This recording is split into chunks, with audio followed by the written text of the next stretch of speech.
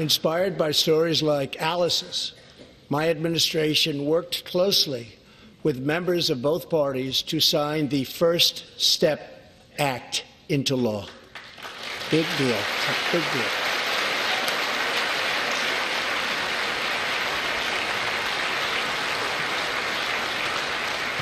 This legislation reformed sentencing laws that have wrongly and disproportionately harmed the African American community. The First Step Act gives nonviolent offenders the chance to re-enter society as productive, law-abiding citizens. Now, states across the country are following our lead. America is a nation that believes in redemption. We are also joined tonight by Matthew Charles from Tennessee. In 1996, at the age of 30, Matthew was sentenced to 35 years for selling drugs and related offenses. Over the next 2 decades, he completed more than 30 Bible studies, became a law clerk, and mentored many of his fellow inmates. Now Matthew is the very first person to be released from prison under the First Step Act.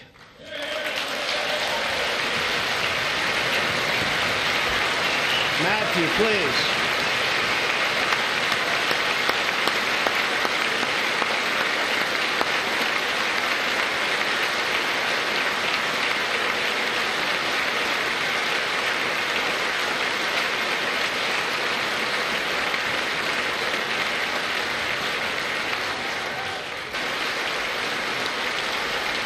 Thank you, Matthew. Welcome home.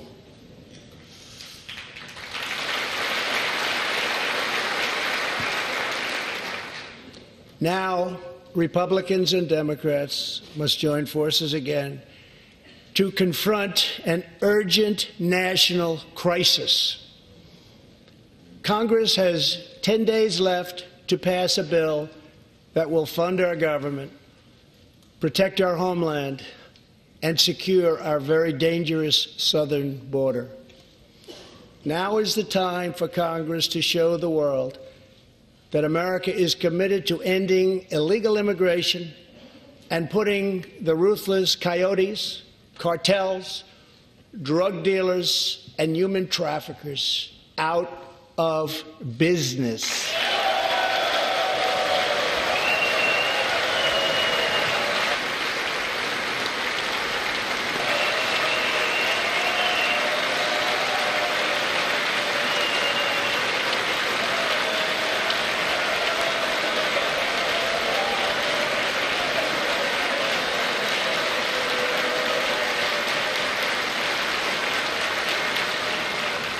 As we speak, large, organized caravans are on the march to the United States.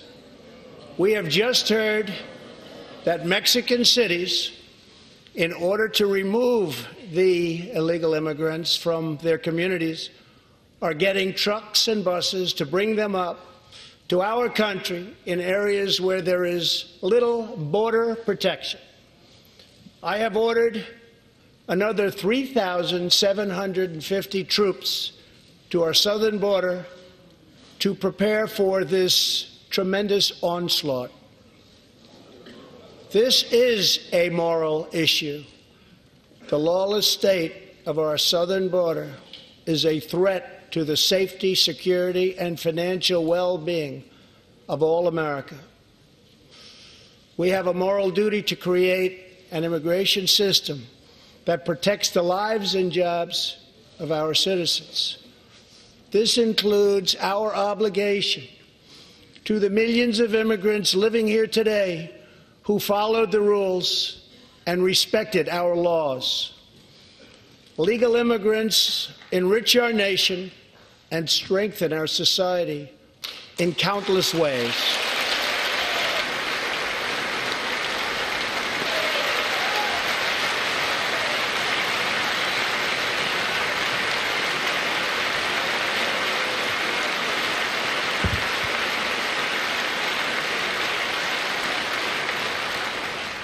I want people to come into our country in the largest numbers ever, but they have to come in legally.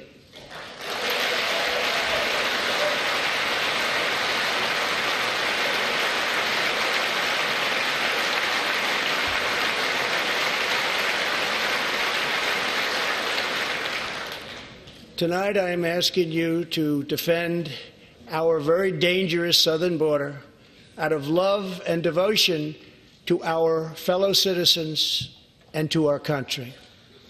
No issue better illustrates the divide between America's working class and America's political class than illegal immigration. Wealthy politicians and donors push for open borders while living their lives behind walls and gates and guards.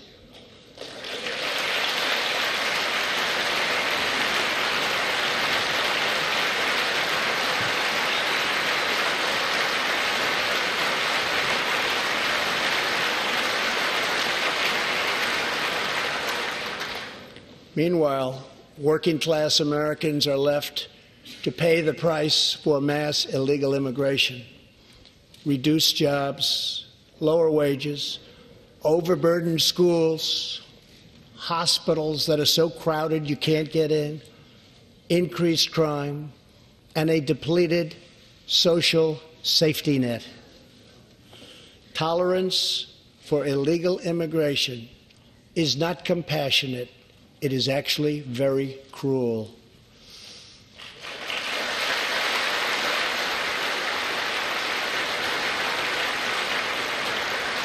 One in 3 women is sexually assaulted on the long journey north.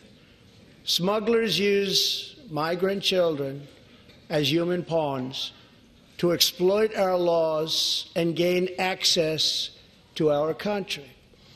Human traffickers and sex traffickers take advantage of the wide open areas between our ports of entry to smuggle thousands of young girls and women into the United States and to sell them into prostitution and modern-day slavery. Tens of thousands of innocent Americans are killed by lethal drugs that cross our border and flood into our cities, including meth, heroin, cocaine, and fentanyl. The savage gang, MS-13, now operates in at least 20 different American states, and they almost all come through our southern border. Just yesterday, an MS-13 gang member was taken into custody for a fatal shooting on a subway platform in New York City. We are removing these gang members by the thousands, but until we secure our border, they're going to keep streaming right back in. Year after year, countless Americans are murdered by criminal, illegal aliens. I've gotten to know many wonderful angel moms and dads and families. No one should ever have to suffer the horrible heartache that they have had to endure. Here tonight is Deborah Bissell. Just 3 weeks ago, Deborah's parents, Gerald and Sharon, were burglarized and shot to death in their Reno, Nevada home by an illegal alien. They were in their 80s and are survived by 4 children, 11 grandchildren, and 20 great-grandchildren. Also here tonight are Gerald and Sharon's granddaughter, Heather, and great-granddaughter, Madison. To Deborah, Heather, Madison, please stand.